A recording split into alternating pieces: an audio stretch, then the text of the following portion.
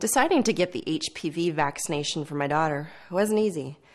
I know she's not going to be 11 forever, but I really don't want to think about that yet. I mean, at this age, she doesn't even like seeing kissing on TV.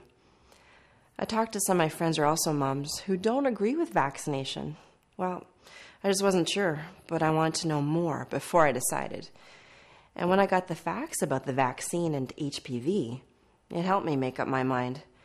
HPV spreads really easily, and most women will get it at some point in their lives. And it can cause cervical cancer. If my daughter got sick, if she got cancer and I knew I hadn't done everything I could to prevent it, my doctor reassured me by telling me that studies have shown that vaccination is safe and completely prevents disease from the types of HPV that cause the majority of cervical cancers. Vaccinating my daughter now, long before she becomes sexually active, means she'll get the strongest and longest lasting protection from it.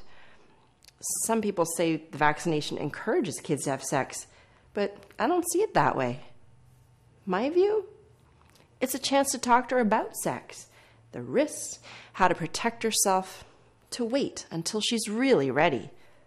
I know I need to talk to her sooner or later because I want her to have the facts she needs to stay safe and healthy.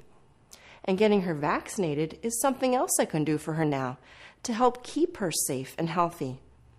If we can make important decisions like this together now, then maybe when she's older and she's making decisions on her own, I can count on those being good too.